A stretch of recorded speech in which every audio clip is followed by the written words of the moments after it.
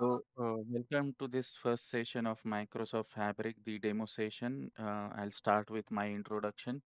My name is Yogesh. I have 17 years of strong IT experience and 8 years of experience into big data technologies and Azure cloud technology.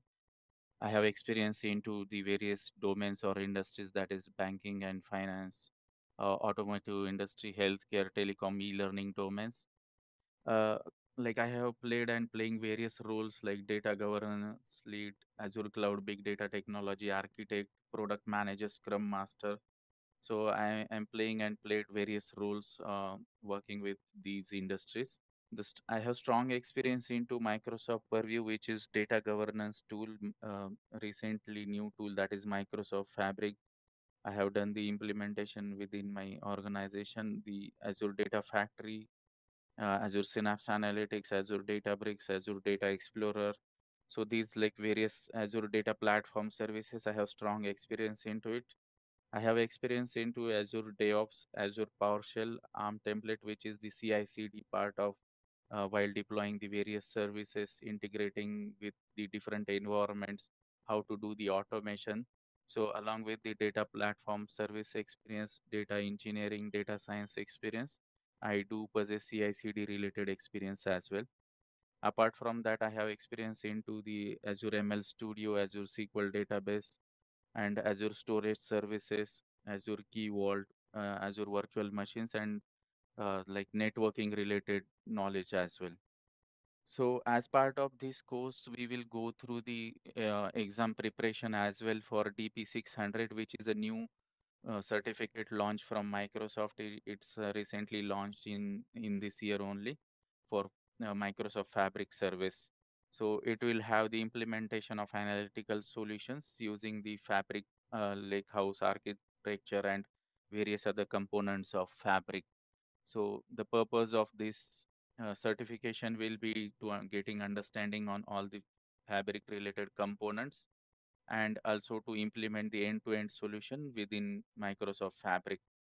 So the skills that will be measured as part of this course will be, as part of this certification will be planning and implementation and managing a solution within the Fabric, preparation and serve data, that is like data processing, data ingestion, processing, all that. It is, if you see, it's 40 to 45%.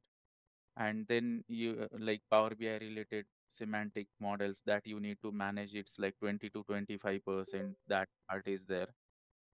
Explore and analyze data, so that is given again 20 to 25 percentage.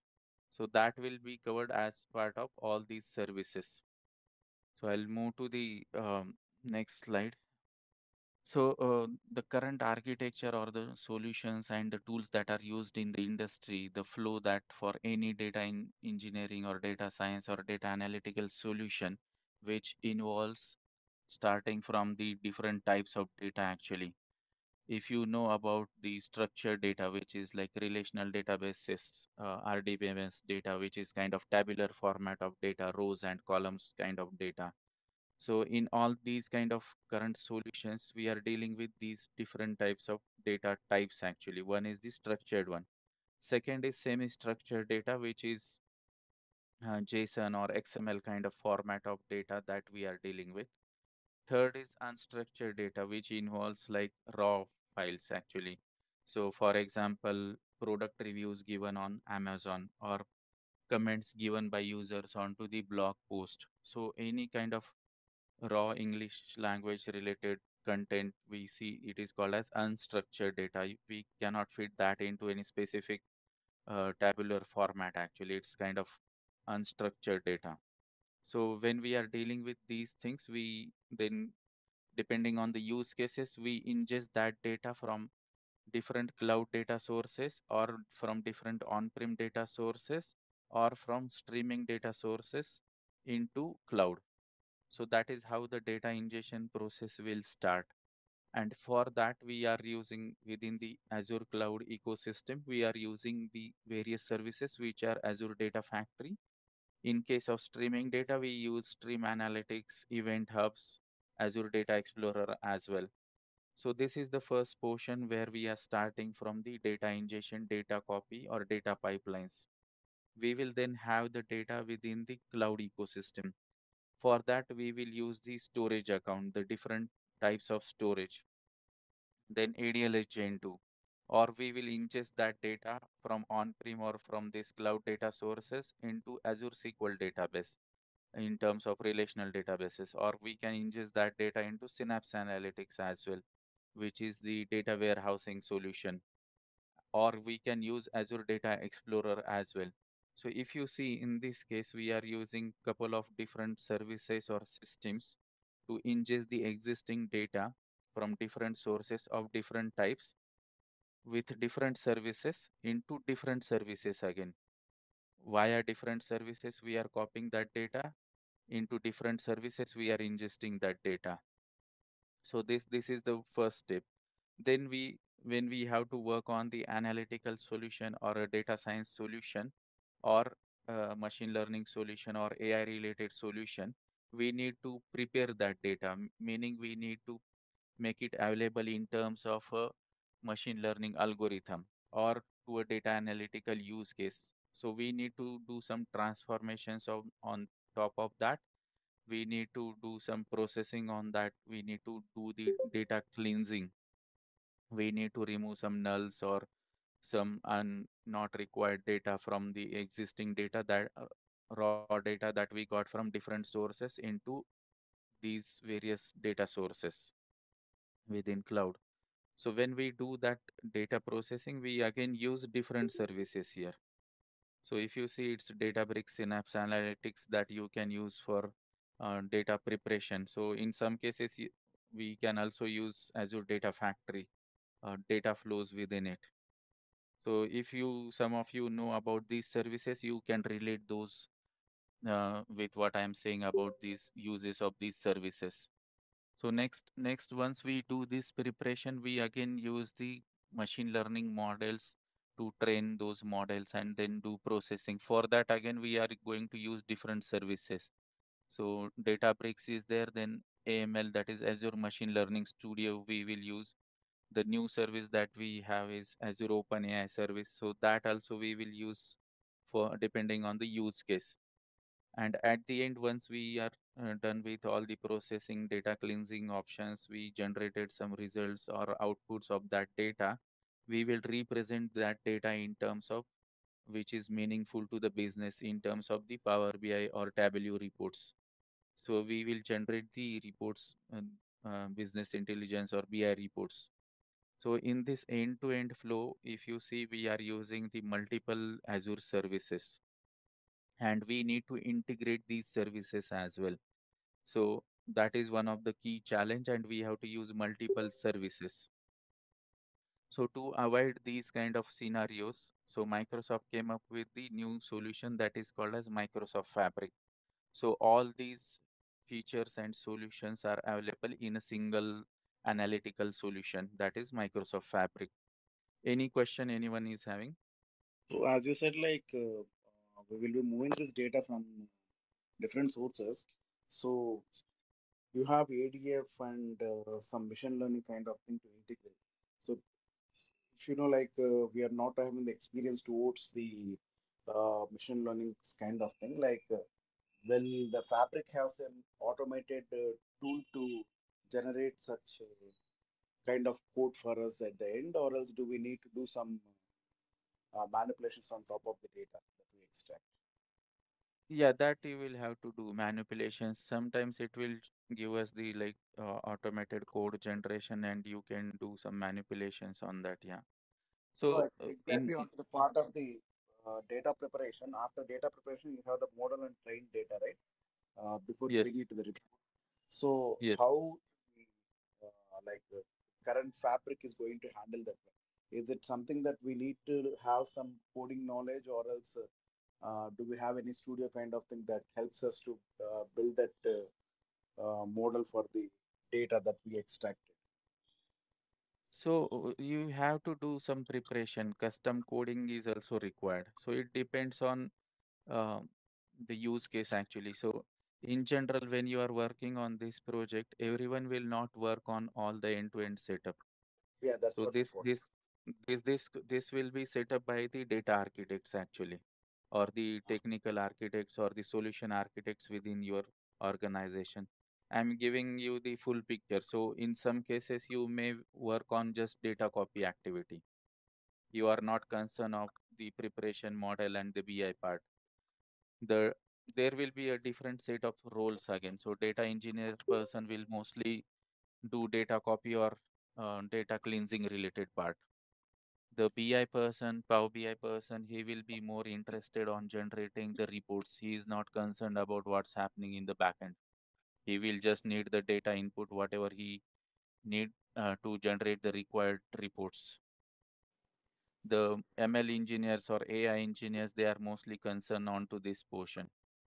No, actually, these are integrated into one model, right? So I thought One, like one more, yeah, yeah. So you, they're you also should aware of depending all on, these things. Uh, it depends on the project, like what you want to do as an end goal. As an end goal, what you want to achieve. So some in some cases you do not need, like let's say if already you have the required data, you can just create the reports out of it. In some cases you want to go with the data engineering or ML related preparation. So all projects may not have ML, right? So it will be just processing and BI part as well. Yeah, so along with the service knowledge, you should also know the Spark, PySpark, the coding related knowledge. So this is will be like kind of end-to-end picture or architecture, and different engineers and different roles will be there at different layers. Hi, Yogesh. This is Pawan here. Yeah, yeah. Sorry to ask like this. Actually, I have joined few minutes back. So you not yet started this fabric, right? No, I have not Yeah. started the fabric. So what I'm telling just now is what are the current tools and solutions available when we have to develop a data analytical solution. Okay. Fine. Great. So I'm just creating a background of it. So we have to use multiple Azure services actually and integrate those services and use those services at different stages. Okay. I So understood it. I got that actually. So you can continue.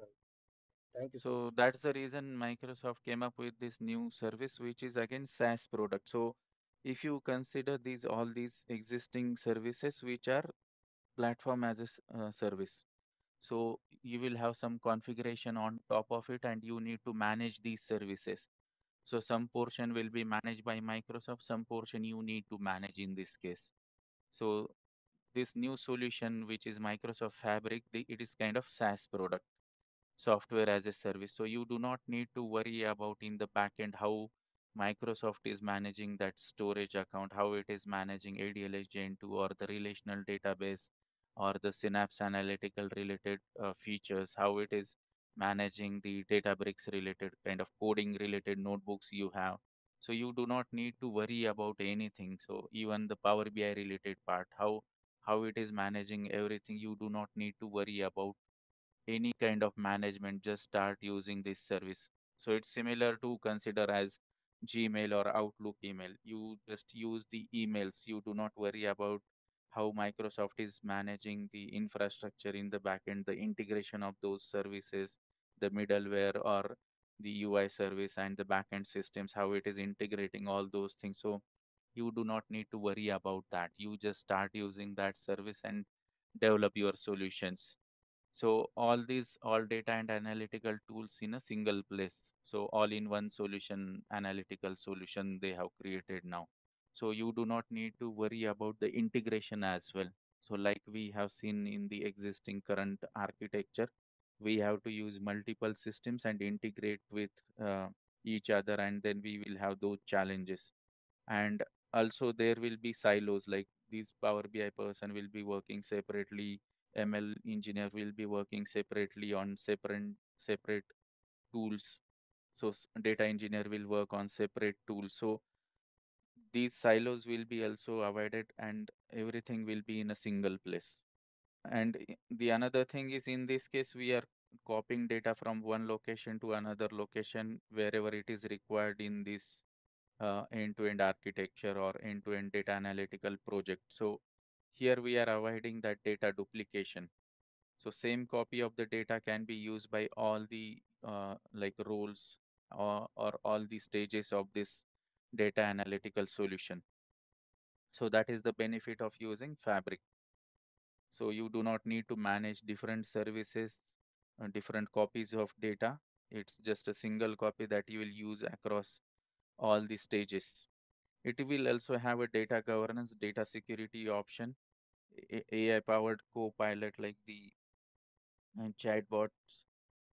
So you do not have to spend time on combining all these various services. So that's the background of having Fabric. So we'll move to the next one, which is the architecture, Microsoft Fabric architecture. So in the previous slide, we have seen like we are using various solutions, that is Data Factory, Synapse Analytics, Databricks, storage accounts, Azure SQL databases. So in this architecture, if you see, the base for Microsoft Fabric is the OneLake. So it is similar to OneDrive, where you just dump your files in any format. It will automatically take care of that storage, and that single copy of the data is available across all the solutions because all the services are now within the one umbrella, and they have renamed, like, or you can say they are using different naming formats here. It's Data Factory again. So that is for data ingestion, move and transfer data. So that is the use of this piece again. So that's what I was saying. Different roles will be there working, even though it's a single tool. Different people will be interacting with the same tool. You do not need to manage different services and uh, like integrate those services. It will be under the single umbrella, all these things. Within the Synapse data engineering, you will have option of lake houses, notebooks, and transformations again. So within factory, it is like no code solution. You just use the existing transformations within it. Within Synapse data engineering, you can have notebooks, you can write custom Spark code here. So that's again depend on the use case basis. So if you need that or not, you can just use the ADF as well, data factory within this fabric. Then you have the Synapse data warehouse, which is the standard like high performance data warehouse solution then that you can build up depending on the, if you know the OLTP, online transaction processing, and OLAP, the existing systems that we have. So where we will store historical data or the transactional data which is coming from different systems on day-to-day basis, and we will have stored it into warehouse, and then we will generate the reports out of it. That also we can do. We have the Azure machine learning and Spark model training and execution as part of the Synapse data science. So in previous architecture, if you see, we were using the Databricks or AML Studio, Azure Machine Learning Studio. So instead of that, we have this solution here as Synapse Data Science. So where you will use this ML related part. Then we have Synapse Real-Time Analytics, which is to ingest the real-time data coming from the streaming or IoT devices. And then you can, in the current architecture, you will have these different services for different projects. Within the organization, when you use Fabric, it should be a single Fabric actually.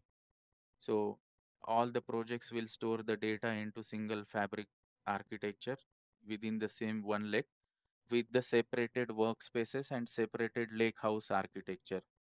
So you will have separate set of workspaces, or you can it as like the folder. Yep.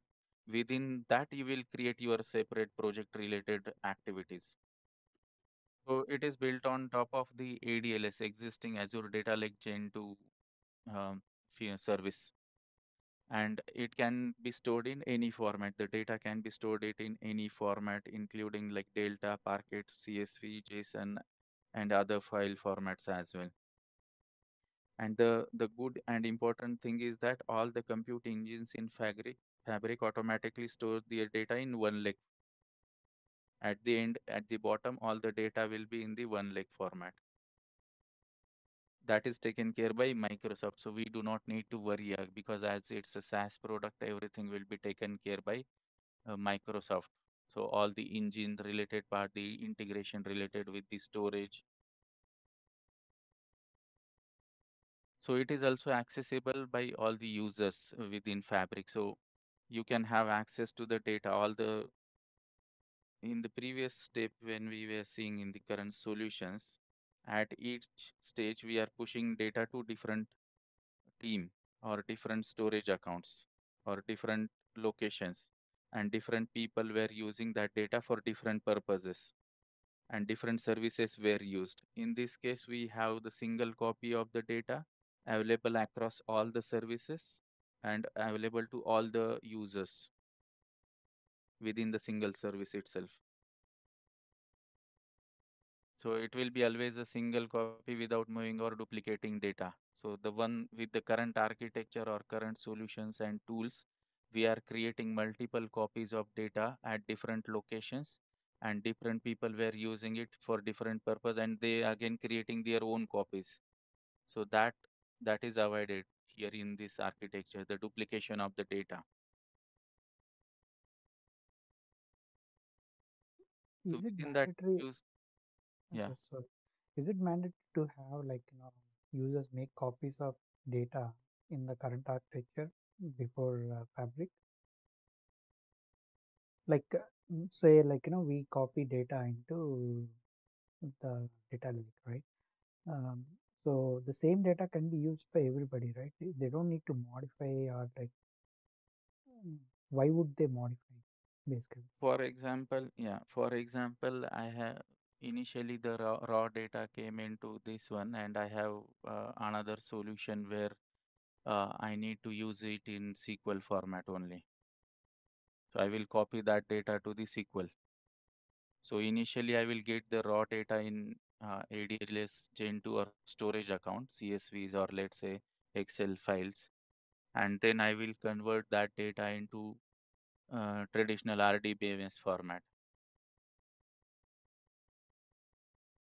If I want to use that data as part of the data warehousing solution, I will push that data from ADLS Gen to Synapse Analytics.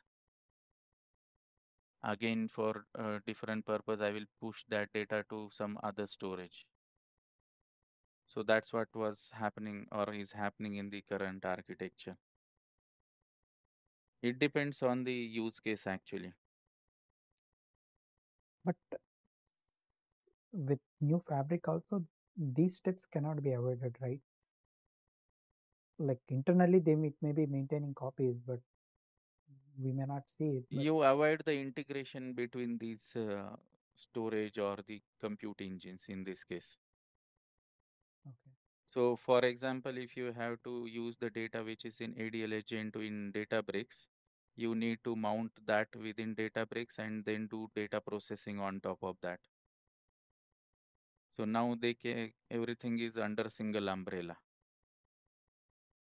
For Power BI, if you need some data, let's say in some other location, you will push that data to Power BI. At each stages, you will be using different storage and different service and integration as well. So that is also avoided here. If you see in the current architecture, you will always need the different services and integration between them and multiple copies of data. But again, you take the multiple copies. When you say multiple copies, the current system architecture as well, we have silver, bronze, gold. If you Yes, take yes, silver, bronze, gold, but there is a difference between the silver and data difference between the silver, bronze, and gold, right? The data transform data go from silver to bronze, transform data. Again, yeah, bronze to aggregated data go to that gold, right? So gold similar layer, that yeah, there is a medallion architecture. So each the Power BI will say for example, so as a Power BI or whatever system we talk about, that will directly source the data from the gold, not from the silver or bronze. So uh, even it even if you come to that one lake as a one place, here also we need to have in data will be transform data, raw data, transform data, aggregated data. We need to split in multiple places, right? So how it is vary from the current one from the fabric. Here also we have three set of data we needed to get that. You got Yeah, my that point? that's a kind of yeah, that's a kind of best practice followed like in the industry when you get the data in those formats. So in that case, you are not having, let's say, requirement of data preparation, data modeling, or data warehouse. The solution that you mentioned, you are just pushing that data to Power BI, right? So Right. yeah, so that is a different use case. One use case we can say out of all the data analytical use case. But when you have, so in that case, you can just go ahead with this solution. I would not recommend Fabric in that case. But if Okay. we, and that you are doing for a single project. So let's say within your organization, you have like 10 or 20 projects. In that case, you are again creating all these separate services, right? Correct. Mm. Separately managing those infrastructure as a PaaS service, right? And then you are doing the integration of those services. So that is avoided here. So Well, you in the will service, use, go ahead, go ahead. yeah, you will use the single fabric within the organization. So all your projects will be utilizing the same fabric, storing the data with different roles and permissions and with different layers of data actually, with different layers of storage within itself only. So if it's like single project, you can just go ahead with this kind of architecture. If you just need to put data from different sources into this one and utilize it. So there will be different use cases. This will be a single use case. That is fine. If you have like 10 projects where there are different needs. So in that case, again, you will create different services, different roles and permissions. You will manage those separate services for that project. You will again manage the copy of the data there separately. So under the same umbrella, even if you have like multiple projects, the data will be available within the like boundaries again with respect to workspaces and lake houses, and then within the same umbrella you will have that storage. You do not need to repeatedly create these services separately, manage integration and storage, handling of the permissions, all those things. Okay. So, So, when you explained something in middle, Yogesh, so you were not sure you noticed. You were, it was break, so some for a few minutes, so we didn't hear what you explained. I thought you're aware of that. So, what is about that, the insight to the last one, the data purviews on the last topic, the data? That's I'll just escape this one. Yogesh, I have a question for you. So, Yeah. when you have, for example, take an example that we are maintaining two projects at a time, and one of my project is being using some Databricks kind stuff and pulling the data from the different things and storing it into the data gen. But when it comes to the Power BI, what about the data handling? Like, do we still have that 4 GB uh, capability stuff, or else, as we have been under the one umbrella, will the Power BI has the ability to fetch more data than usual Yes. because we are Yes. going with Yes. one mode, right? So, how Yes. about the connectivity? Is it a live kind of thing, or a Yes. how should the data connected? Correct. Yes, that's what the difference is between the existing model and the new model. So those will be ratified in this new solution. So that's what you will always get the latest copy of data. That's the reason they came up with this one leg centric architecture. So and that limitation of the data processing is also not there. As I mentioned, it's a SaaS product, so you do not need to worry about the capacity or the resources managed in the backend.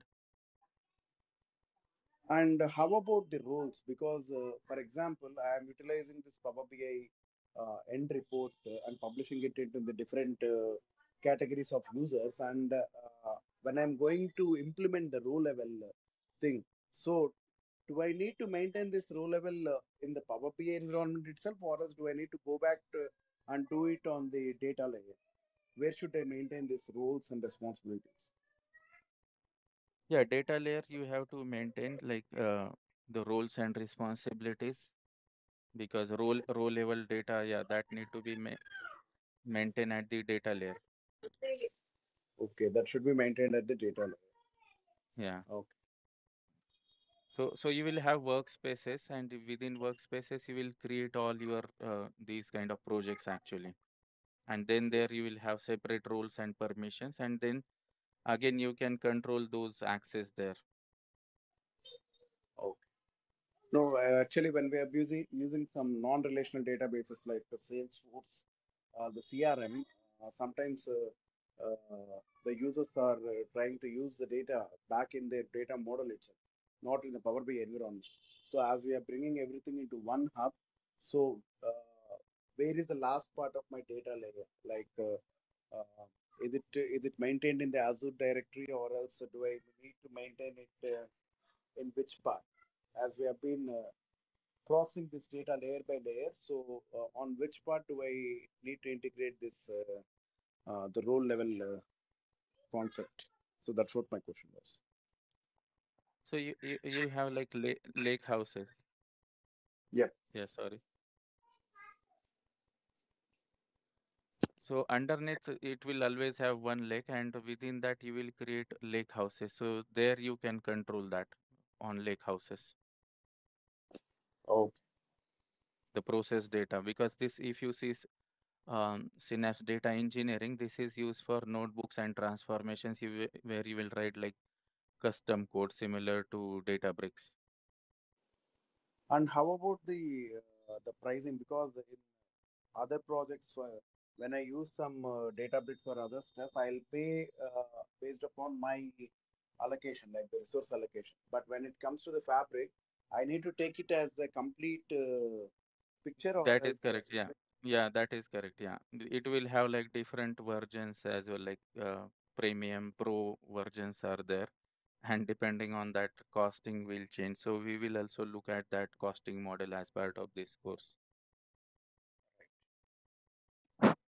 That's the reason, like, because you are managing these services separately for different projects. So if you use it in within the like within the organization, they are saying use the single fabric. So avoid these kind of service creations and separately manage cost associated with that.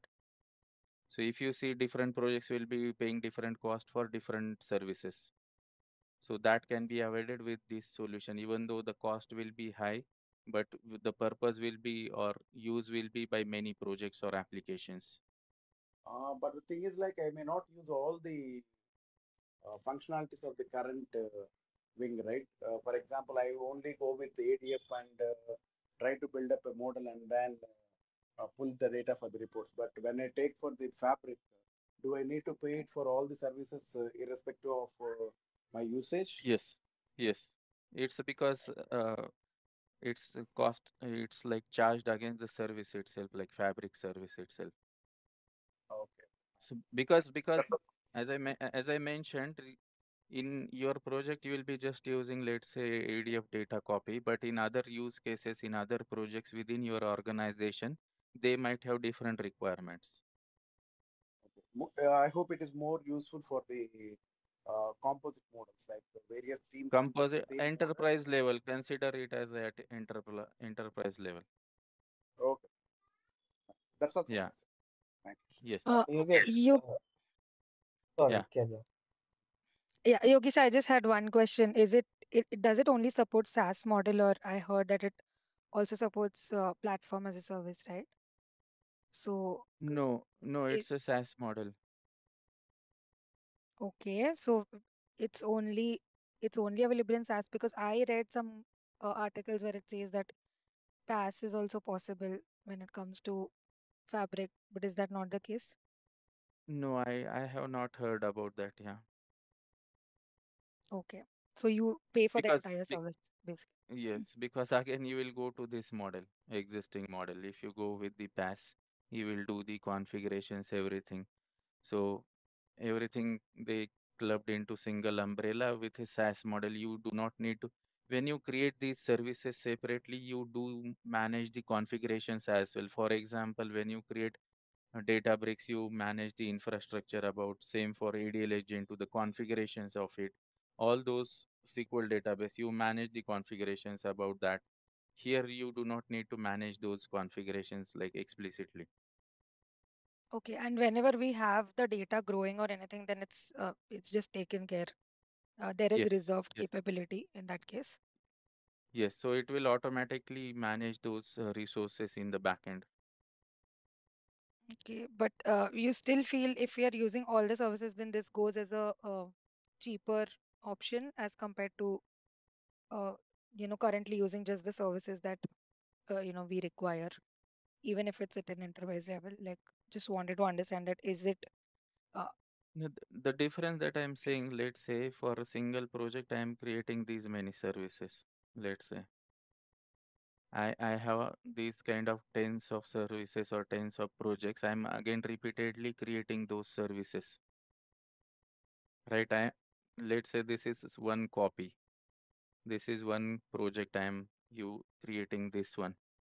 So within the organization, let's say within different departments, I have multiple projects which are using similar or different set of services. So I'm creating multiple copies of those services and managing it separately and paying separately for those services. So in that case, those let's say you have like few projects and the cost is well managed there. You do not need to worry about volume of data and all these things. Then that is fine. Like you go ahead with the single existing architecture. At the enterprise level, when you are having multiple projects, multiple like large volume of data spread across the organization, it's suggested to use the fabric architecture. So even though it initially looked the higher cost, so if you see right now, whatever Microsoft has released the Fabric service is only for our organizations. It's not even for the okay. public to log in and get the access and play around it. So that is the thing. So because it should be used at the enterprise level. So all the project data, everything you can have in the single umbrella. So that was also requirement. If I have to copy data from one project to another project, again, I need to do the similar operations, right? You integrate these services. In this case, you will just segregate the boundaries with the workspaces and with respect to roles and permissions. But everything will be under same umbrella. All your project, everything will be within the same architecture. So depending on need, you can just utilize those services. And as that capacity, Reusability basically. Yeah. yeah, Yeah, so reusability, so easy so access. it will Yeah, this is an option which is good for an enterprise level which has multiple projects using kind of the similar services that you mentioned, right? yes, yes. Got it. So, when we build the reporting Power BI, we are in general, normally we are publishing that to the uh, cloud space, which is app.power BI. So, what we do here, are we publishing again to the cloud service, or Here within itself, here we'll do that and we'll share means the users will have direct access there itself within the Fabric architecture. That's the reason, like multiple users will have, that is the purpose. Like when I was explaining this part, the reason is everyone will have access here itself. Even the business users can have access and they can see reports here itself.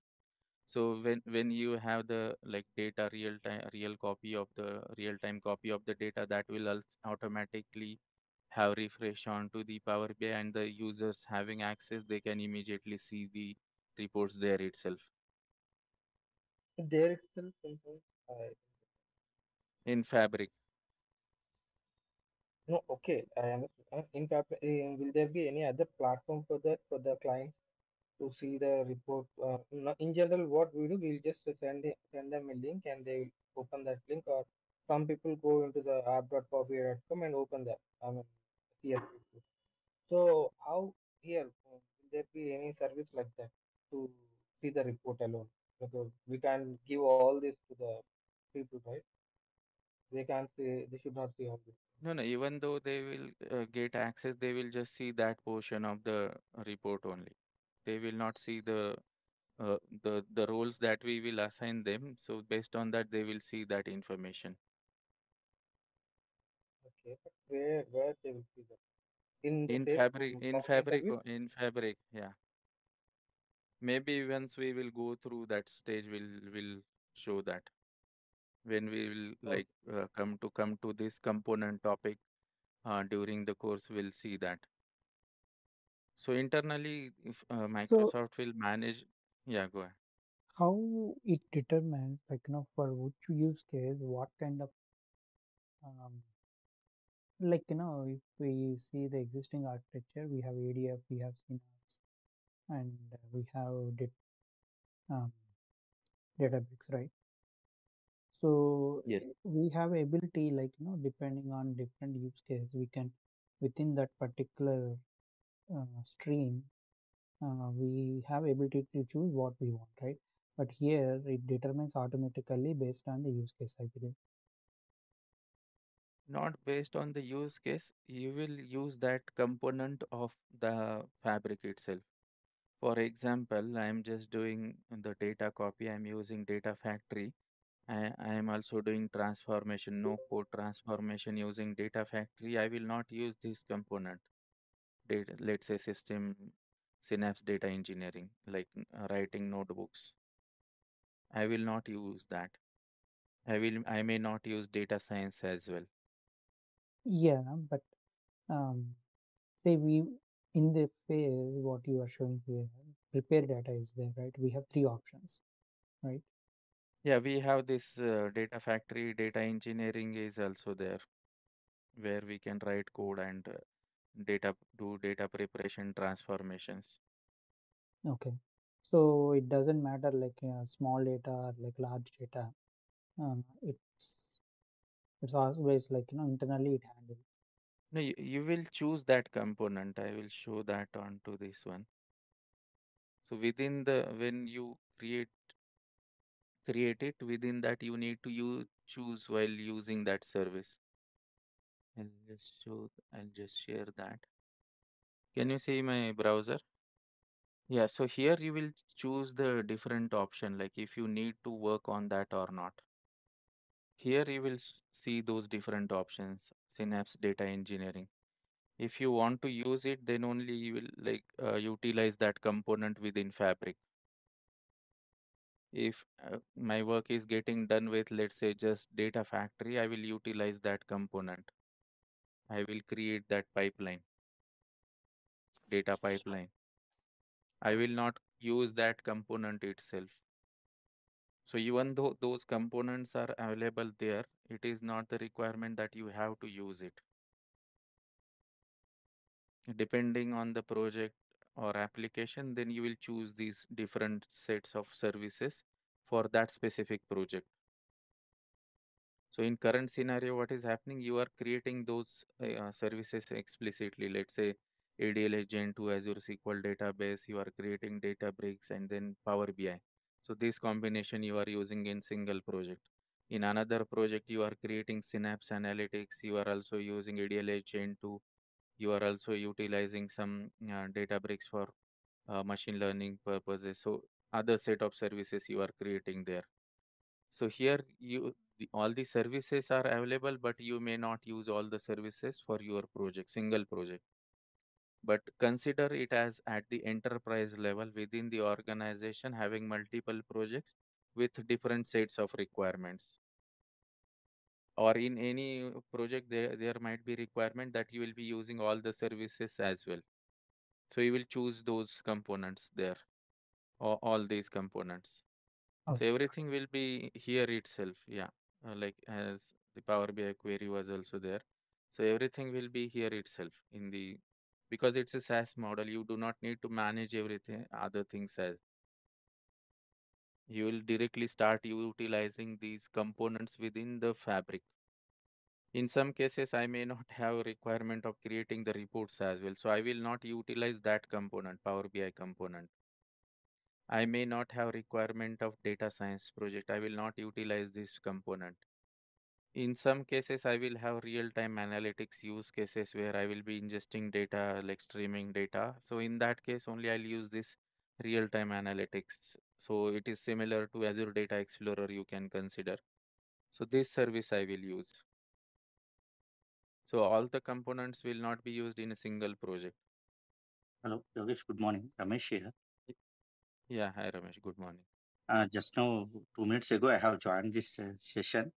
I have two questions. Okay, First question is, are you sharing us the demonstration recording session to us? First question, yes. like after this call. Thank you. Second question is that actually I missed part of the class, right, as I said. My question is that do we need really the prior experience related to Azure and others technologies to learn this technology, or from scratch, like data, I mean, data factory means it's similar to ADF, right? So without So if you experience, have, anything really varies. no, no, if you have that experience of existing data architect on the Azure cloud platform, this will be easier to learn. If you have some basics or background on the existing data architecture or model that we have or the existing services, otherwise you can just directly start learning here also, that is fine. Okay. But the Basically, existing knowledge, hmm, I'm a Power BI developer. I have okay, very little bit of knowledge on the Azure. You can say like 0% on the Azure side, but I want to learn this technology to implement in the organization. So that is my basic question, like as I asked. So without prior knowledge, also, if we learn this technology, you will explain yes. about the data factory and other Yes, yes, required things yes. for The purpose of, yeah, yeah, purpose I will mention. Even I'm in my slides also I'm showing that. Can you see my PowerPoint presentation? yes, yes, Yogesh. Yeah, this is like I was started with this background, like we are using different services, and that is also one of the point I mentioned. Like if others remember that everyone is working in silos, right? So that is also one of the uh, in this case, let's say Ramesh is working just as an example, he's more mainly focused on the Power BI part. He is not aware of the background, what's happening.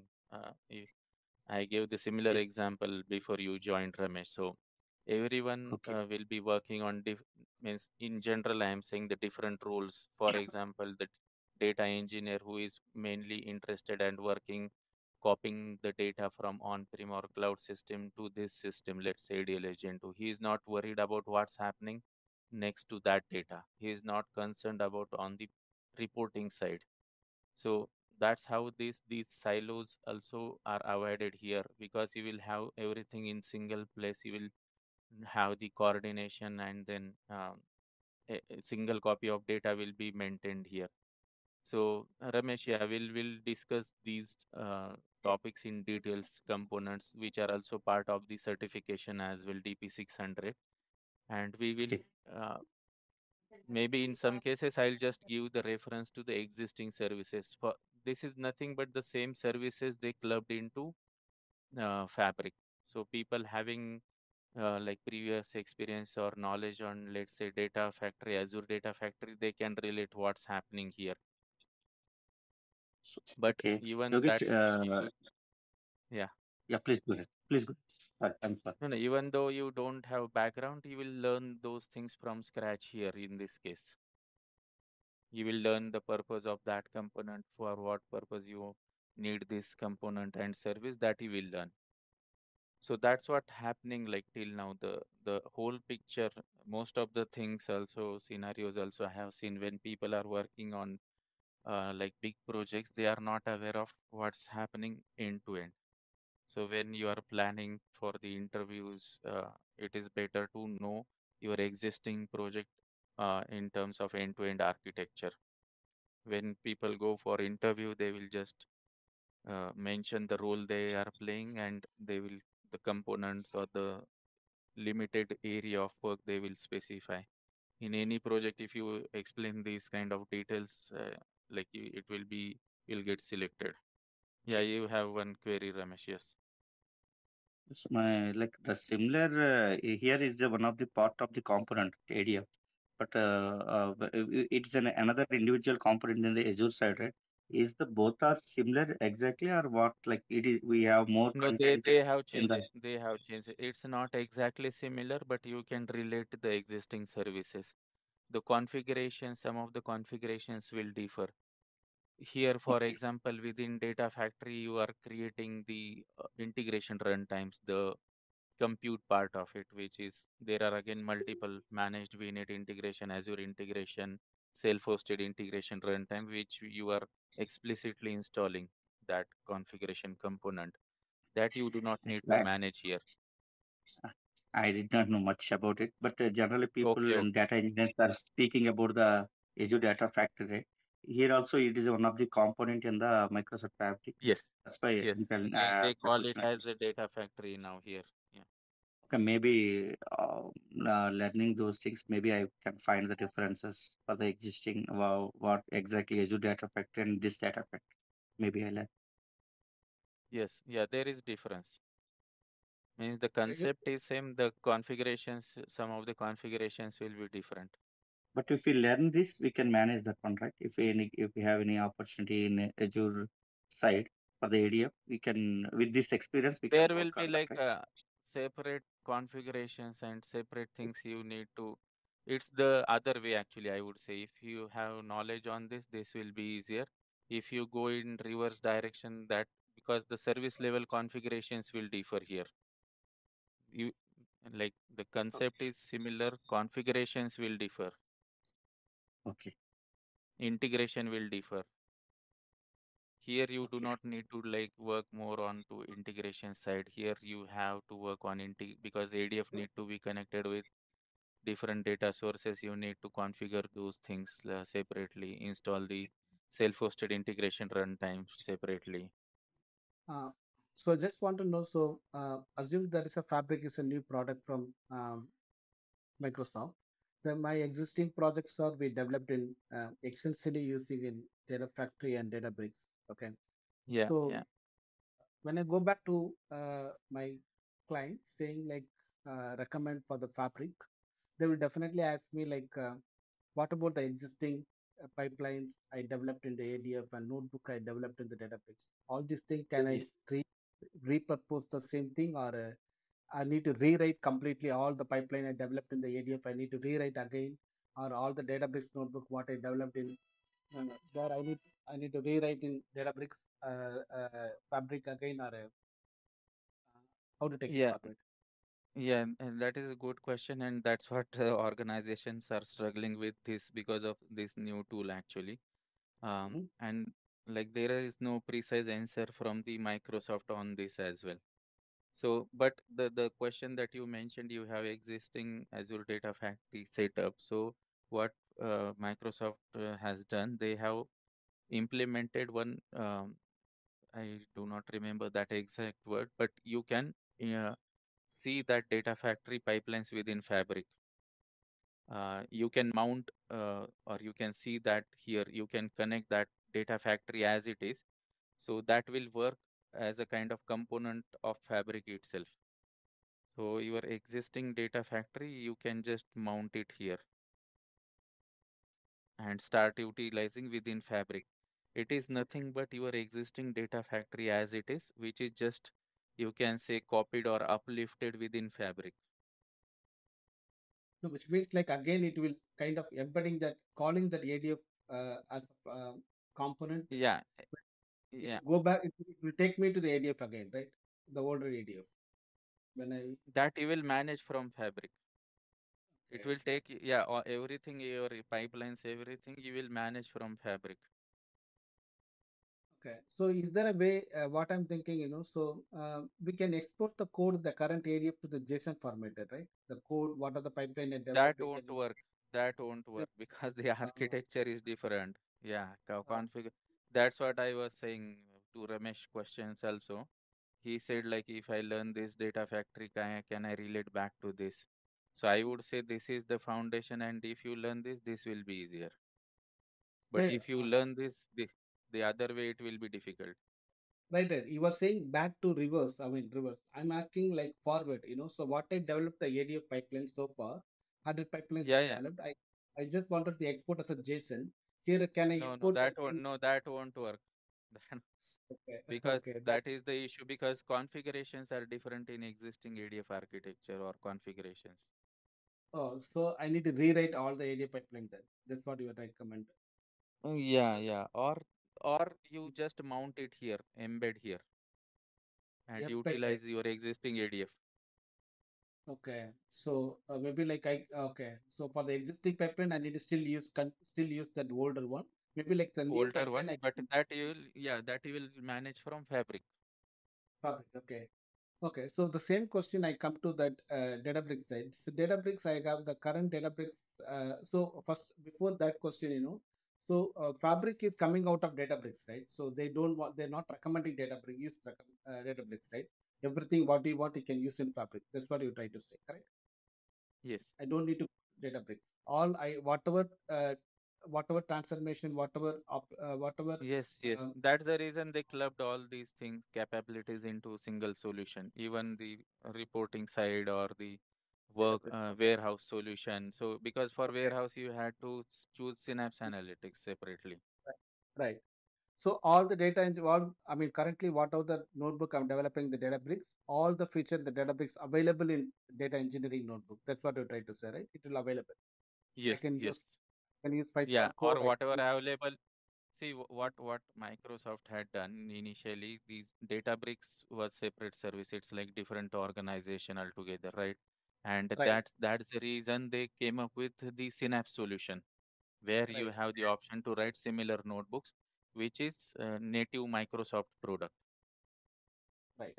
right? Okay. So, So, and uh, within the Synapse also, if you see what they have clubbed these two services, Data Factory and Databricks, and the SQL Data Warehouse solution.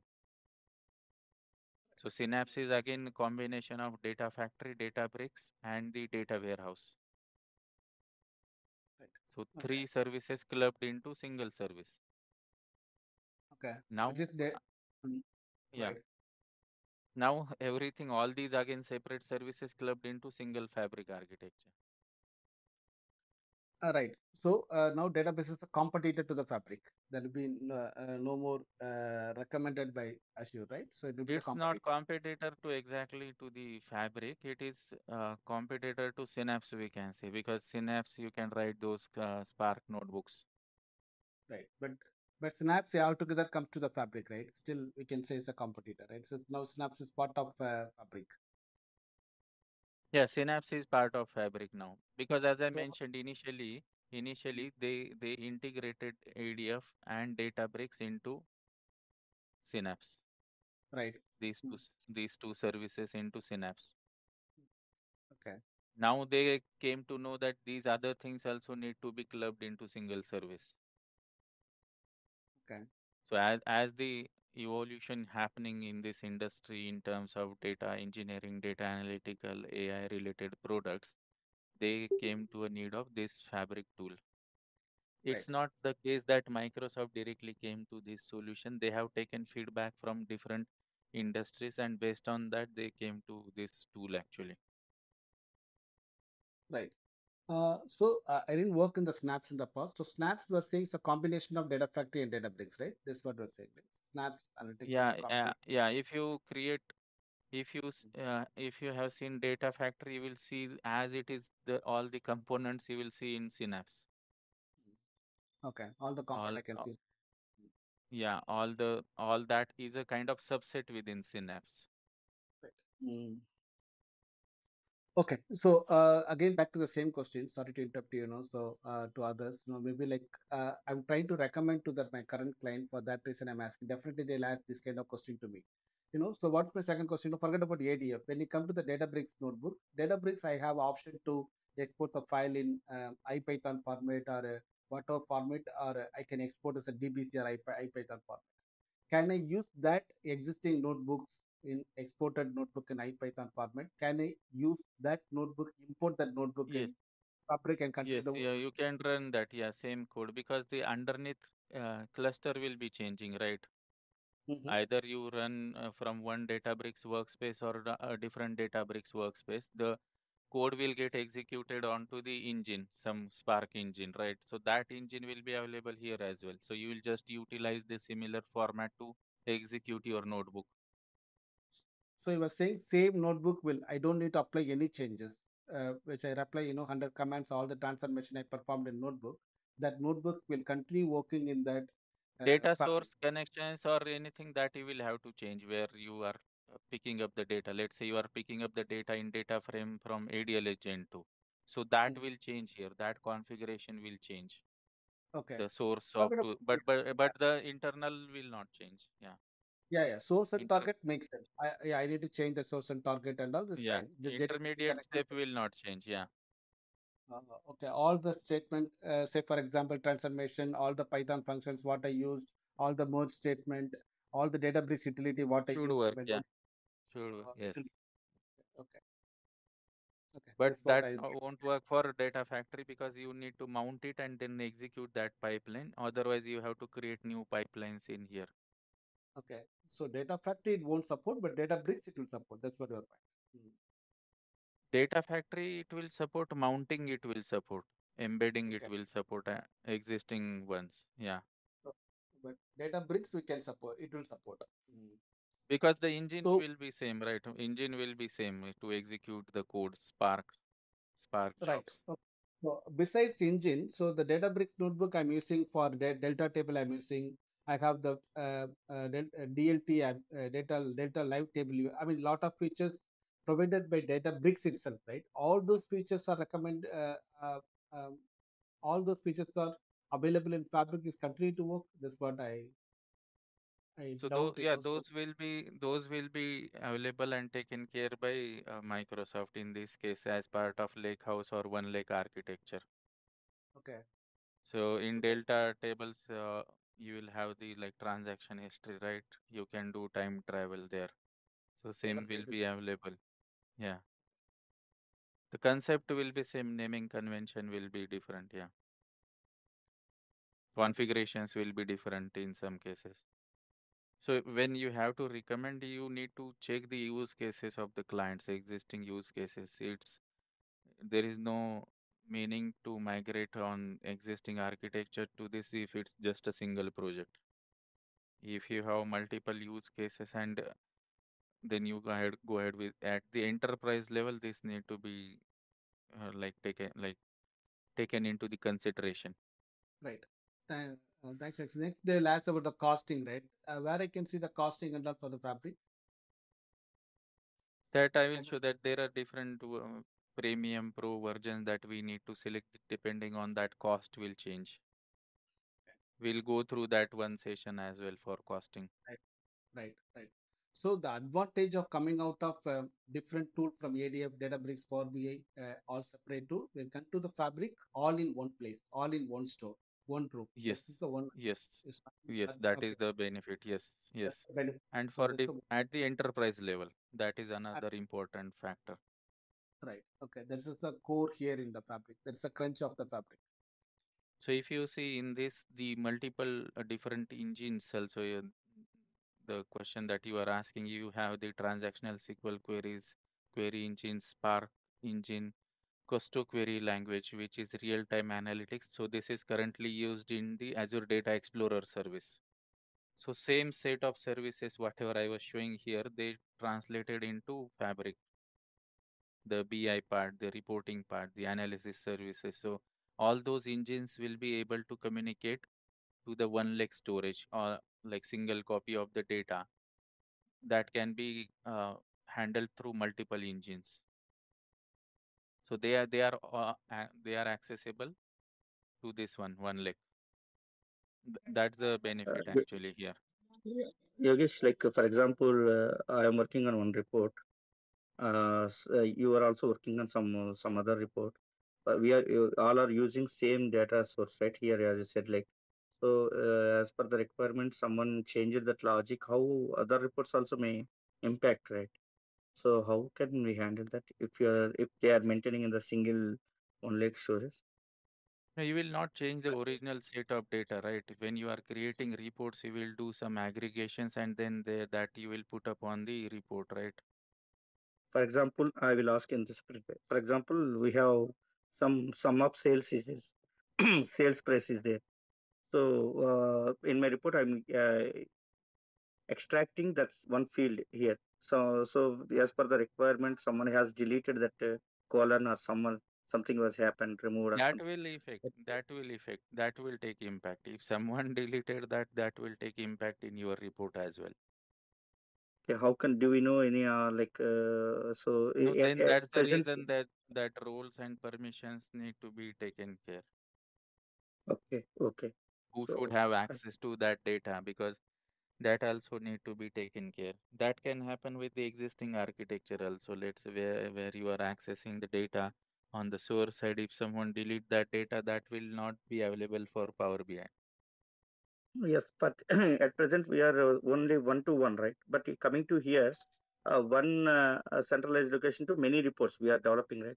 So if I'm using one report, then I can know like only one report will be affected. But in this scenario, all people or who are the users can access the single point of data base Yeah, storage that area. can Then become it will, single point of failure. Yes, that can become single point of failure. Yes, so we will cover with the use cases and others, right? Like to work on yes. independent.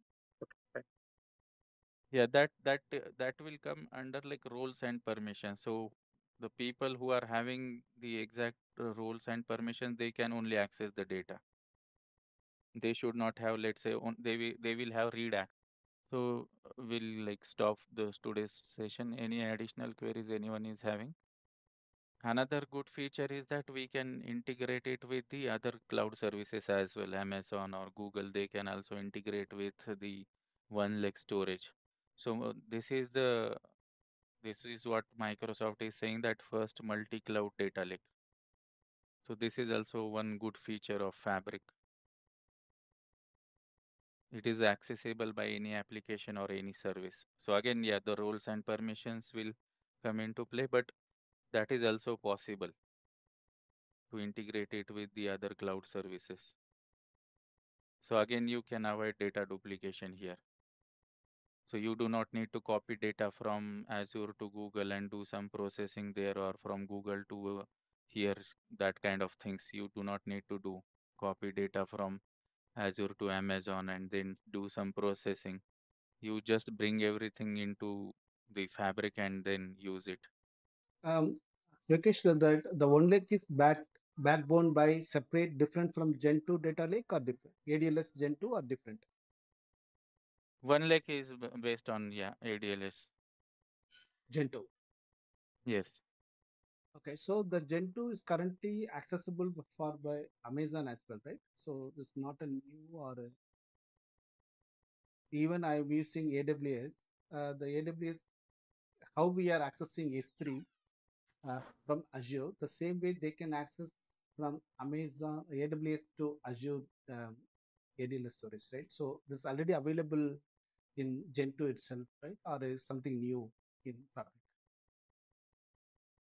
That I am not aware, like if you can, I think that might be new feature or something, but what Microsoft is right now advertising is, thing is, it is multi-cloud one lake. One lake again, in the sense, there you might be again integrating with different ADLS into accounts. The use case, the that's the reason I started with this one. The base of this, why we are doing the Fabric. So in that case, maybe you are dealing with again 4 or 5 different projects. You will have different ADLS Gen 2 accounts, and you are again doing the separate connections or configurations and connections to these different ADLS Gen 2 account from Amazon. So in this case, everything will be in single place. All the connectivity will be at the single place. That, yeah, that's the difference. Means that's the reason I started with this background, what's happening with the current solutions tools. So that will be directly again accessible by any application or service, and multi-cloud integration as well. So that will avoid data duplication.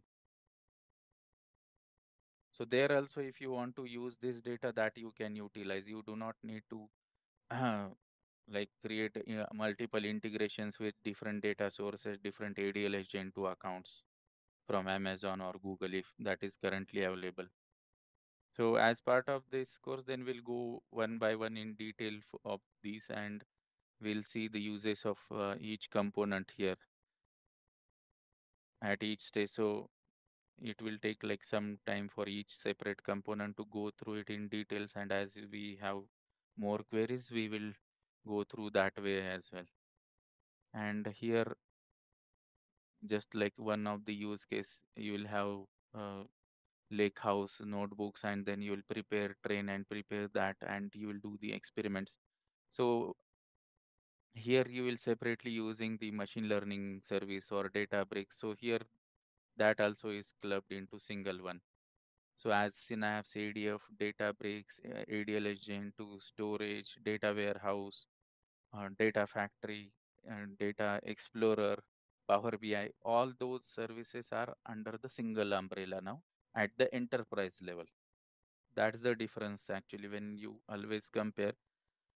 So if you come out of like single project, that will benefit more here in terms of fabric architecture. I means whenever you have to recommend to the clients also, that is the purpose. If Microsoft is saying to use this, there is no use of migrating from the existing single project architecture to here. But gradually, what will happen, they might decommission any of these services because they will promote to the fabric architecture. That can also happen, like to promote the uses of fabric, they might decommission any of these existing services. So from tomorrow, we can continue on the like starting on the uh, details of the workspaces, capacities, costing, and then the start on the different components and use cases.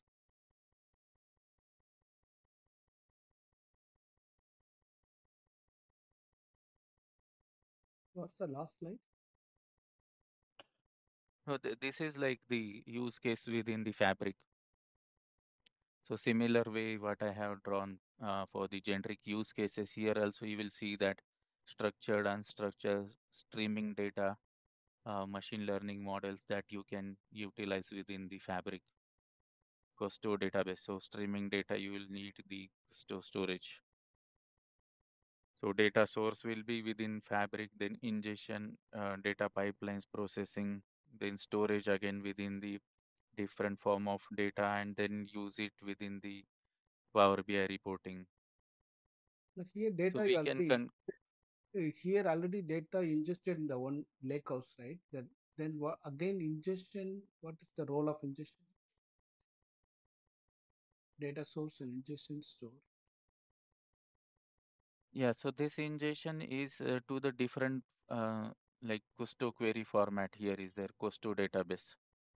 So for streaming data, you will use the stream analytics. This one, real-time analytics, Synapse real-time analytics, which is Azure Data Explorer service, where it uses the KQL Custo query language.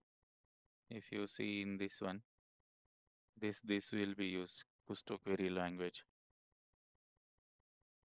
Okay, so custom query is new to me. I didn't work. This kind of insert update will happen or only for the select custom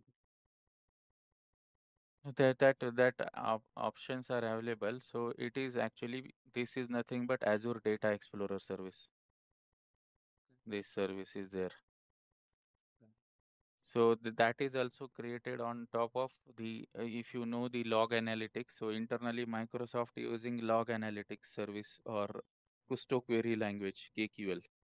So based and they found that that is very high performant, and that's the reason they came up with ADX service, where you will store and again generate the dashboards or reports separately, and you will have the high performance in this KQL language.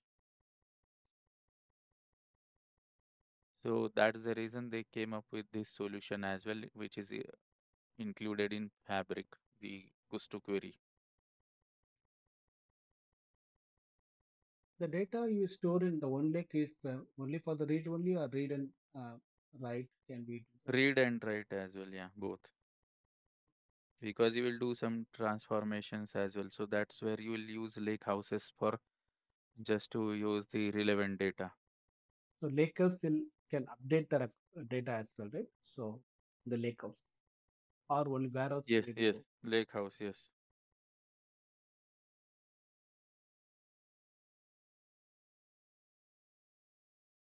So we'll go through like in terms of certification as well as and these details, the specific components, use cases, implementation, costing, management, administration, all those will be also part of the course.